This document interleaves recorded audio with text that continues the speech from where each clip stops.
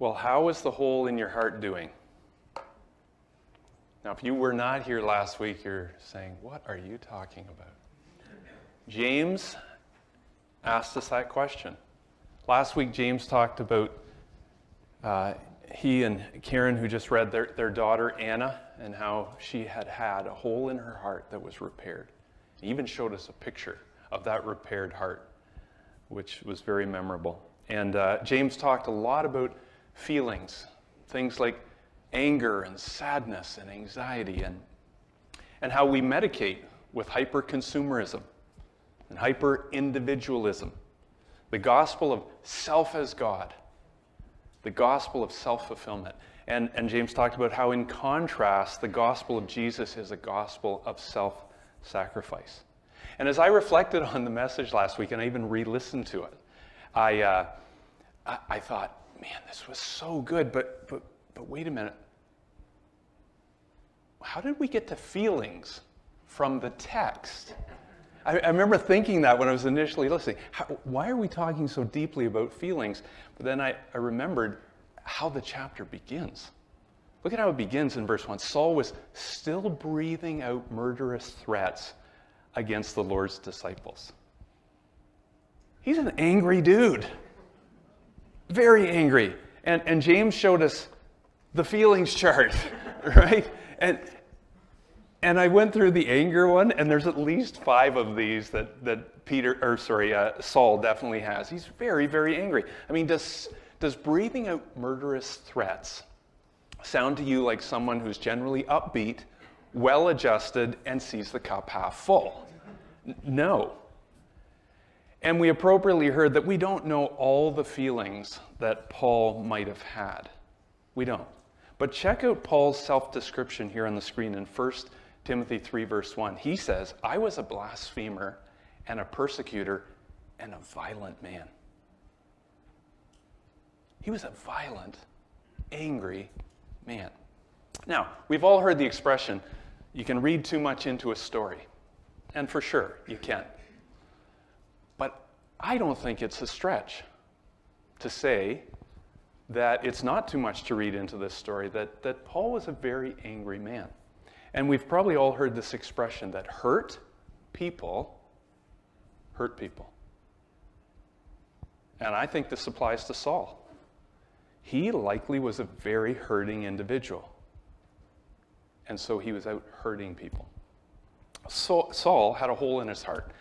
We all do. We all do. And it manifests a couple of ways. And last week we really emphasized one of those. And that is a sinful heart. We all have a hole in our heart because we have a sinful heart. And I'll talk a little bit more about that. But we also have a hole in our heart because many of us have a broken heart. But both of those represent a hurting heart and maybe even a hard heart. Karen and I have a neighbor that just moved in next door about 3 years ago, he and his wife. His name is Nick, and I call him Neighbor Nick. And Neighbor Nick has an interesting story. He's a Greek fellow, came to faith in Christ at the University of Waterloo through outreach to students. And then God called him and his wife to Spain, and he was a missionary in Spain for 9 years. There was some time in between, but then they were in Spain for 9 years. And then sadly, his wife got a disease and went home to heaven. And so he was now a father of a 15-year-old and a 6-year-old, two boys. And eventually, he found his way back to Waterloo, and he was a pastor in Waterloo for 5 years. And then about a decade ago, he started to move into psychotherapy, and so now he's a registered psychotherapist. And he and his wife, as I said, moved in about 3 years ago. Well, I have the privilege from time to time to go for motorcycle rides with Nick. We love motorcycling together. And we enjoy bouncing on a mini trampoline. Not together, but we both do. And we enjoy walks from time to time. And I call them noontime walks with Neighbor Nick. And I'll tell you, when I go on these noontime walks with Neighbor Nick, it's mind-blowing. He says, like one of the times we're walking and we're talking about a sinful heart, and this is what he said: the cross heals a sinful heart because it was sin that made it sinful. I said, okay, let's keep walking. Unpack that for me. The cross heals a sinful heart because it was sin that makes it sinful. It's the love of God, it's the forgiveness of God, the grace of God that forgives and repairs the hole in our heart that was caused because of sin. Do you and I have a sinful heart? Do we have a sinful heart? We have talked, Harry and I have both talked about a pastor named Pavlo in the Ukraine, and actually this coming Wednesday we get to have another Zoom meeting live with Pastor Pavlo. So looking forward to that. But just this past week, he wrote in an update letter that he and his team visited Bucha and Irpin. And this is what he said. This is word for word. I haven't changed a thing. It was very impactful for me to see with my own eyes the damage and consequences of Russian aggression. To see hundreds of buildings destroyed, hundreds of cars shot, burned, torn apart by Russian guns and bombs, and so many lives lost in them. The ugliness of sin, of human pride and aggression is still with us. This war is a grotesque form of it, but sadly, now I enlarged this and highlighted it, but sadly, the root that caused it is in all our hearts. And this shows again how much we need Jesus and the resurrection of heart that he gives. Also, seeing all that, I can now pray with more understanding. Let your kingdom come. Let your will be done on earth as it is in heaven. We desperately need it. Amen. We all have a sinful heart. Well, how does the cross heal a sinful heart? Well, it's through the truth about God that we learn. It's the doctrine of God and of salvation. It's the theology around grace and mercy and what does it mean to be justified and made right by faith and forgiveness by means of Jesus' shed blood. Jesus did not come to make bad hearts good. He came to bring dead hearts back to life. In the language of Scripture, to give us a new heart, a heart transplant. That's what we needed. And that's all true. And so in our noontime walk with Nick, neighbor Nick, he told me about that. But then he said this. He said, let's talk about a broken heart, though. Love heals a broken heart because it was unloving that broke it. And when he said that, I said, neighbor Nick, can we walk for another hour? You have to explain that one. Love heals a broken heart because it was unloving that broke it. Hey, you know what? We probably need to say, could everyone turn their phones off? Would that be okay? They'll still vibrate, but we had about 3 go off last week. So if you wouldn't mind, that'd be great. Yeah, so unloving broke it. Now, last week, James talked about this, but neighbor Nick also talked about this, how that we're like an iceberg, and the presenting issue, the above the water stuff, is things like what's on the screen, anxiety and depression and anger and fear and relational issues and addictions. But below the surface is emotional, relational, trauma-related injury. Now, understand what that means. Something connected to someone was unloving. And that caused trauma and injury. I'm going to say that again. Something connected to someone was unloving toward us, and that caused trauma and injury. Now, Nick didn't say this because what happens when I talk with Nick, I go home and I say, God, thank you for neighbor Nick. And now I'm going to do some research into the things he said, and I learn more things. And so this is one of the things I've learned, that trauma is not a mental injury. Trauma is a mental injury. It is not a mental illness. And more specifically, it's a soul injury. When I think of the soul, I think of M-E-W, mu, mind, emotions, will. Those are the things that get damaged. But here's the wonderful thing. Soul injury can be healed. Soul injury can be healed by truth and by love. We've all heard the expression, time heals old wounds. I really appreciate that Dr. Henry Cloud has updated that. He says, no, it's not just time that heals old wounds, it's truth plus time that heals old wounds. Well, neighbor Nick and I, we've updated it even further. We say that it's truth and love plus time that heals old wounds. Now, in case any of you are thinking, just time out for a moment. If you're thinking, am I the only one who's experienced the kind of trauma that I have? Well, in a sense, yes. We all have an individual journey. But there's a very real sense in which it is common to us all. It is almost impossible to travel through the world and not experience some degree of emotional, relational trauma-related injury. 1 in 8 kids grow up in a home where parents fight in unhealthy ways. 1 in 8. 1 in 3 women and 1 in 5 men, this is the most average statistic, 1 in 3 women and 1 in 5 men have been sexually assaulted sometime in their past. Poverty, discrimination, abusive religious school upbringings.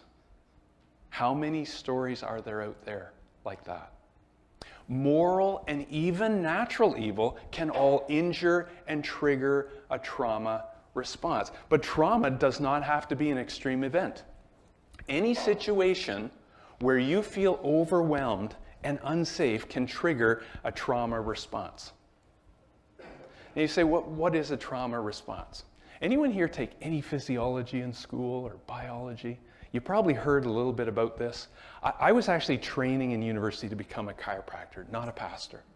And so my major was biology, my minor was psychology. And honestly, it was a worship experience to learn about the trauma response. That God gave us this fight, flight, or freeze response because He loves us. In a moment of threat, it's a short-term survival mode.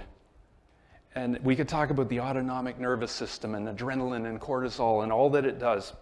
But the beautiful thing is there's this sympathetic nervous system that ramps us up to protect us. And the parasympathetic counterbalancing system that brings us back down. It's all God's amazing care for His creation. But here's the thing. When that trauma-related injury keeps getting triggered in our body repeatedly, and we experience episodes of activation and activation and activation, it leads to all kinds of unhealthy side effects, even illnesses in our body. Back to neighbor Nick. As he's unpacking this, he said, you know, Gord, there's pain and there's shame attached to that trauma-related injury. And that pain needs relief. That shame requires medication. And we medicate in all kinds of unhealthy ways. And last week, James talked a little bit about, what is the go-to for you? And kind of the top big 3, and they are alcohol, drugs, pornography. But the ones that we don't really count or we discount, but they certainly are a huge go-to for a lot of people, and that's things like work. We dive headlong into work to medicate our pain. Or food. Or pre- and post-pandemic socializing, I have to be with people. Or how about this one? Noise. I just can't have silence. What do you think the number 1 go-to in North America is? Apparently, statistically, it's distraction, amusement, not thinking about it, not dealing with it. Why? Because a broken heart is beneath it all.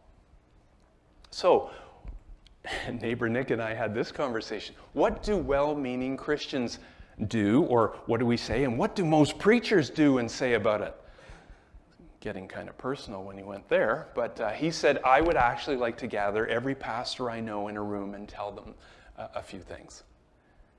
See, what we bring to it, again, is truth and doctrine and theology. And these all point in the right direction, but it doesn't heal a broken heart. In fact, neighbor Nick said this, and this is such a quotable thing he says. You can order water from the River Jordan, wash in it for a month, and it won't heal a broken heart. You can get hold of some olive oil from the Mount of Olives, put it in a diffuser and breathe it in for weeks. It's not going to heal a broken heart. It is emotional, relational healing that is necessary. Now you might be saying, this is relatively interesting, Gord, but what does it have to do with our text? And I'm glad you asked, because the answer is everything. Everything. There is a beautiful example of how healing from trauma-related injury can begin in our text. And just before we go there, I asked neighbor Nick, how do we get it? Like, how do we get that healing, and where do we get it? And you've got to tell me. And Nick said, Gord, how about next week when we go for our next walk? And I said, okay. So when I go for my walk with Nick, I'll tell you, okay? I'm kidding. The answer is in our passage. And as we read it, I want you to be watching for this. Notice, this is the answer that Nick said is the way toward healing. Creating a safe space, being a safe person that makes a genuine connection. A genuine connection where a person can be real and can share their experience without being judged. In fact, look at this quote. The opposite of addiction is not so much sobriety as it is connection. The opposite of addiction is not so much sobriety as it is connection. Look at the screen. That blows my mind. It really does. As James said last week, heart repair, and heart surgery happens in community. So in our story, Jesus met Saul on the road of life. He revealed himself to Saul, but then Jesus sent him community in order to begin the healing journey from Saul to Paul. Listen, Jesus is the ultimate safe person. He is the ultimate safe person. And by design, he is the head of his body on earth, the church. Sorry, you've got to see that again, but I clicked it twice. Come on, get by there. Is it gone? Okay. His church is his body on earth. It is called disciple making and disciple maturing through others. It is not just commanded of his people, but it brings healing surgery to wounded, broken hearts. So let's have a look at the text. Now we're going to go back just a few verses, verse 8 and 9. Saul got up from his experience, right, from the ground, but when he opened his eyes, he could see nothing. So they led him by the hand into Damascus. For 3 days he was blind, and he did not eat or drink anything. Isn't it interesting that Saul's encounter with Jesus left him with a voluntary and an involuntary response? Involuntary, he was blind and totally unable to see for 3 days. That was not his choosing. But then voluntarily, he chose not to eat or drink for 3 days. Why? Because he had experienced trauma. You talk about a fight, flight, or freeze response to what he experienced on the road. And so as he's sitting there processing, this was a great gift to Saul, that he could sit for 3 days in darkness and processed. But has it ever happened to you where something so big has occurred in your life that you literally lost your appetite? That's the kind of response that he's going through. Now, Jesus could have filled Saul in on what was next in his life. But that's not generally how God works. He leads us, as he led Saul, into community to discover his will and our healing, to experience healing. So look at verse 10. In Damascus, there was a disciple named Ananias. The Lord called to him in a vision, Ananias. Yes, Lord, he answered. Isn't this interesting that he's a disciple? Just a disciple. He's not a preacher, as far as we know. He's not a teacher. He's not a pastor, an elder, a prophet. He's a disciple. He's an apprentice of Jesus. Can God use one of those? Yes. But wait. This is going to be the Apostle Paul, right? So God's certainly going to use a heavyweight disciple maker in this case. No, he's not. What was the key to Ananias' success here? The key was in these two words, yes, Lord. Yes, Lord. Can I suggest memorize those two words? Karen and I have made a commitment that we're going to pull by the roots 100 dandelions a day. You know what a better goal is? Say yes, Lord, 100 times a day. I'm serious. Make a commitment. You may not count it, but when you're faced with whatever it is, thoughts, temptation, whatever's going on in your heart, yes, Lord. And we'll say no to a lot of things because we say yes to God. I want to tell you a quick story. There are hundreds of thousands of people on the earth today who are followers of Jesus because there is someone who explained the gospel to them. And I'm going to tell you who that someone is in just a minute. But that someone met Jesus in a tent meeting in North Carolina when a preacher named Mordecai Ham was speaking one night. Well, why was Mordecai Ham preaching in a tent in North Carolina? Well, because some Christian businessmen in that town invited him to come and speak. Well, why did they do that? Because a preacher named Billy Sunday came and spoke to the Christian businessmen about how we needed the gospel outreach in our town. Well, why was Billy Sunday there? Because a guy named Wilbur Chapman, who was associated with the YMCA of the United States, said, you know what, the YMCA needs an evangelist on staff. And they hired Billy Sunday to be that staff person. Wilbur Chapman was turned on to live for God because of the preaching of a man named F.B. Meyer. F.B. Meyer came to faith because of the preaching of a preacher in Chicago named D.L. Moody. And someone led D.L. Moody to faith in Jesus. And I'm going to tell you who started that discipleship chain even before the great evangelist D.L. Moody. But who is the someone down below? Does anyone know? Billy Graham. And at the top, a disciple named Edward Kimball, a shoe salesman, and a Sunday school teacher. That's how it started. And the hero in the story is always Jesus. Is always Jesus. But isn't that amazing? He's just a disciple. That's who God wants to use. You and me. Just a disciple. Who says, yes, Lord, 100 times a day. Verse 11, the Lord told him. So this is in a vision. Okay, he's in a vision.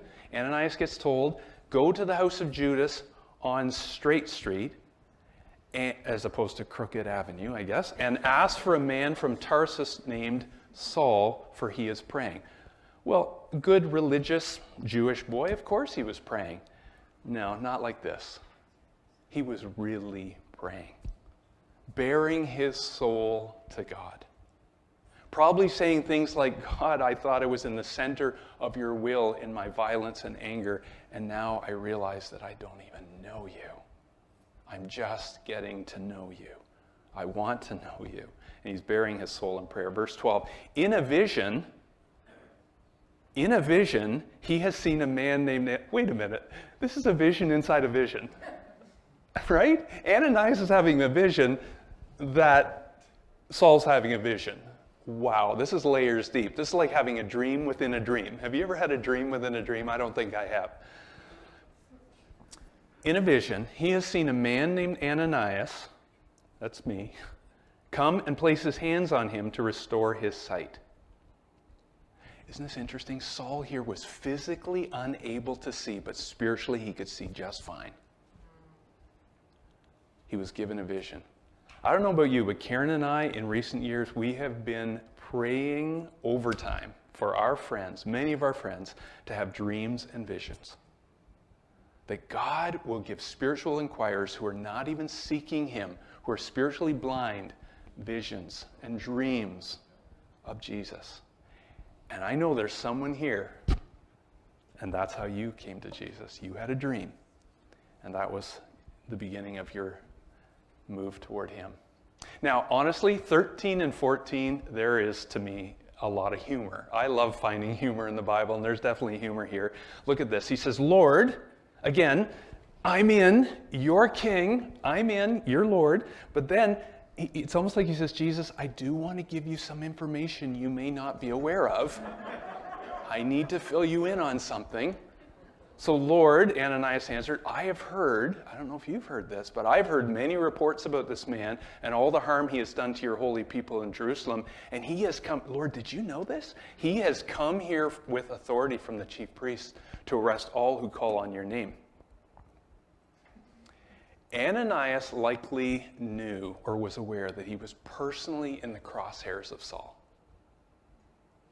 Saul's arrest list had names on it. And if we scanned it, Ananias' name was probably on it.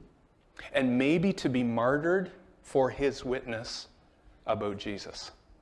So, can you imagine Ananias saying, Lord, now that you know, do you still want me to go? Look at verse 15. But the Lord said to Ananias, go. Yeah, go.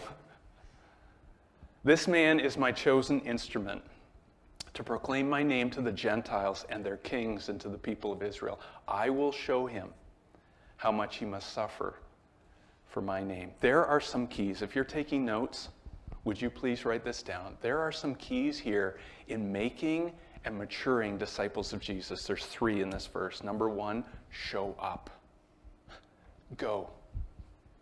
Show up. Go. More than half of the battle in disciple making and disciple maturing is showing up. Go. Number 2, spend time with Jesus talking about the person you're on a journey with. Don't we see that here? He's speaking to Jesus, to the Lord, about the person that he's being sent to. So we need to do that. Spend time with Jesus, talking about the person you're on a journey with. Number 3, let Jesus speak to you about them. Jesus speaks about Saul's identity and destiny. He does that too. Because of time, I'm not going to take the time, but we have had this experience where we've prayed and prayed and prayed for people, and God has given us a revelation of something that we could speak into their lives that did resonate with what their identity was in Christ and the vision that he had for them. And if we would spend time with Jesus, he will reveal some of these things to us. Well, look, we're going to see some more keys in just a minute, but look at verse 17. Then Ananias went to the house and entered it. Now, can I be honest? If I were Ananias, I would be entering the house leading with a few questions. I'd be saying, who are you? And Saul would answer, I'm Saul. And who am I? Well, you're Ananias. And tell me precisely what I'm going to do. Well, you're going to lay your hands on me and you're going to restore my sight. And how do you know this? Well, I saw it in a vision. All right, let's go over it again. Who are you? And I would want to know for sure that he saw the same vision that the Lord told me in my vision that he had seen. And this is a real thing. I'm making light of it a bit, but it's a real thing. In 2 Corinthians 11, the chapter where Paul talks about the incredible dangers that he's been through. I mean, we think about the cost of showing up, the cost of doing anything with the Lord and for Jesus, and we think, well, no, I can't do it. Read 2 Corinthians 11 and see what Paul went through, the dangers, the shipwrecks, the beatings, the illnesses, the near-death experiences. But then he says this, I was in danger from false believers. I remember just a few years ago in Turkey, a Christian group got infiltrated by people who pretended they were believers. And there's young people here, but they violated the 6th commandment. on those people. Those believers were sent to heaven. False believers. And so Saul, could have been infiltrating the Christian group at Damascus in order to martyr them. So of course there's concern. But notice, Ananias, on the strength of Jesus saying, go. Then Ananias went to the house and entered it. Placing his hands on Saul, he said, Brother Saul, the Lord Jesus, who appeared to you on the road as you were coming here, has sent me, so that you may see again, and notice, be filled with the Holy Spirit. So here's a few more keys to disciple making. A look, a word, a touch. A look, a word, a touch. And I owe credit to Rick Warren in Purpose Driven Life. He talks about almost 100% of Jesus' encounters with people. Watch for it. There's a look, there's a word, and there's a touch. And certainly in this case with Ananias and Saul. What's he doing? He's creating a safe space. He's showing Saul that he's a safe person in order to make a genuine connection. A genuine connection. And this is going to begin a healing in Saul that's much deeper than his eyesight. In fact, look at the expression, Brother Saul. Brother Saul. If you wonder how meaningful that was to Saul, years later in Acts 22, when Paul is recounting his story of meeting Jesus, listen to what he says. You don't need to turn to it. In Acts 22, my companions led me by the hand into Damascus because the brilliance of the light had blinded me. A man named Ananias came to see me. Isn't that beautiful? The ministry of presence was so meaningful to Paul. Years later, he came to see me. He was now this is information about Ananias we weren't told before. He was a devout observer of the law and highly respected by all the Jews living there. In other words, he was on my short list. He stood beside me and said, Brother Saul. Isn't that beautiful? Years later, I remember that he came to see me. I remember he stood beside me. I remember what he called me. The first words, he called me his brother. That lit a fire in me. That I belonged. I belonged to the people that I had determined to kill. They received me. This is the love of God. This is the love of the Father. But notice this. He said, Brother Saul, receive your sight. At that very moment, I was able to, he doesn't say to see, I was able to see him. That's amazing. First thing I saw was my brother. You talk about relational connection with a safe person that began a healing. Listen, you and I are desperately in need of this kind of connection. Jesus sends safe people into our lives in order to make a connection, in order for us to share our experience without being judged, in order to bring emotional, relational healing to us from trauma-related injury. Now, may I say this?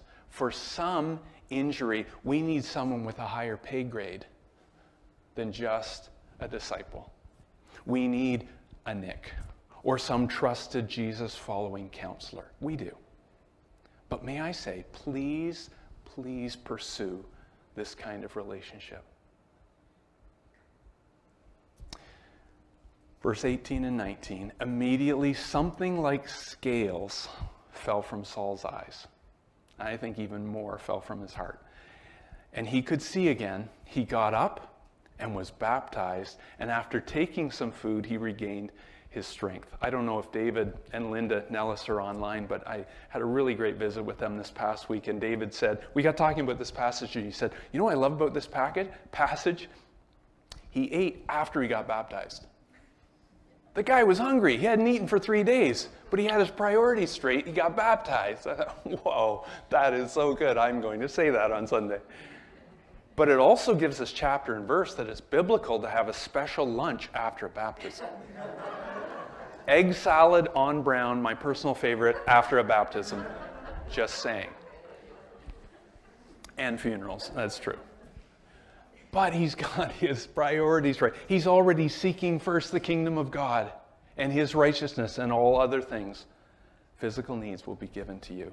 Listen, I want to end with this. If you are medicating and numbing and distracting and escaping the pain and shame associated with your broken heart, and never going after it being healed, you're just passing it on to the next generation. You're just passing it on to the next generation. Get into community with people who love making disciples and maturing disciples. Next week, we're going to look at stage 3, multiplying disciples. I want to be helpful, and so this truly is my closing with 3 questions in order to be helpful. Very quickly, these are 3 questions to ask and to engage someone you are mentoring. Someone that you are journeying with in their healing. And that's this. When you meet with them, ask the question, how's your heart? How is your soul? It's deeper than how are you and how was your week, right? Now, they're still probably going to say what we say, fine, fine. Why is it fine? How's your heart? How's your soul? Why is it fine? Not just accountability questions about sin, but heart questions about brokenness. Number 2, what has God been teaching you or showing you? It's a relationship you're in with Jesus. He's communicating with you. What has he been teaching you or showing you? And are you listening to Jesus and doing what he says? What's he saying? And thirdly, and so important, how can I pray for you? In the moment and through the week, how can I pray for you? Will you seek out a relationship like this? And I want to paint this picture on both sides. Invite someone to journey with you in your healing and to walk with someone in theirs. Let's pray.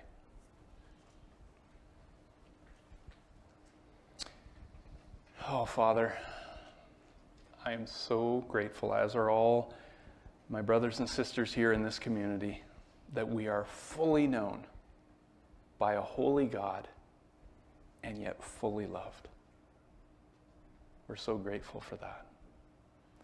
God, may we hear the voice of Jesus today saying to us, go. There's someone who needs healing. Would you journey with them? But also, go. Would you find someone who can journey with you?